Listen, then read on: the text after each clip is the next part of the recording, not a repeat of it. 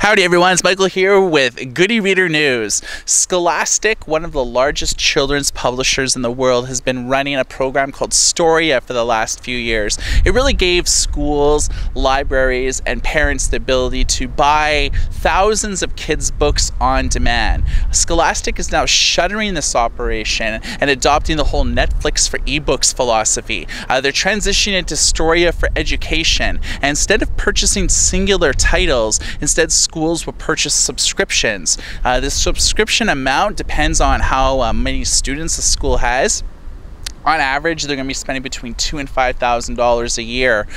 This is good because instead of having to buy the titles for the students individually, you simply buy a subscription and then 60 students could be reading the same book. For parents and kids, though, that there is no method yet in order for them to be able to buy titles for this. Scholastic is research and developing a solution called Scholastic Storia for Families, although it's probably not going to be released until September of 2015. They don't have a name or a pricing scheme. They don't know if they're going to be selling books individually or a subscription method. They don't really know much. They're really doing this education market first because they already have a lot of school connections. It makes sense for them to do this first and trial it.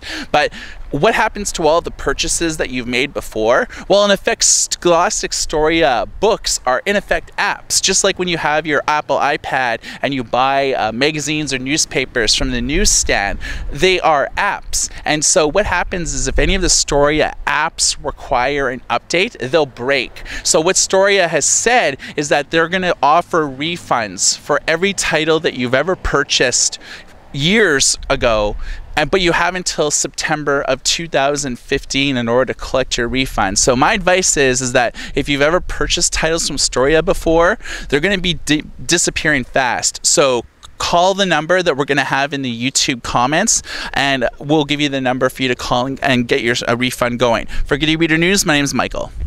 Yeah. All right. And boom! Shoot! Oh my God! I panicked. Look at all. I wasted 7 rounds. What am I jumping over? Oh man! I don't care! What am I doing? Oh, I have 1 bullet. How do I do a headshot? Like, how do I decide to do a headshot? No, don't get all shaky on me now. Where's the dog?